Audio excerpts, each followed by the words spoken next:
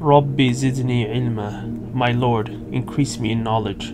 Quran 20:114. Unlike our Lord's other creations, we were gifted with intellect and knowledge.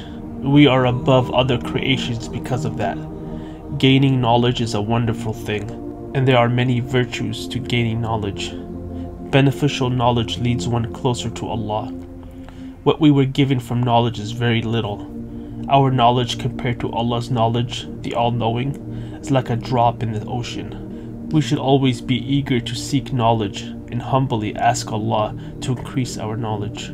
We should recite this dua to Allah, consistently asking Him to increase us with more knowledge so we can be better people.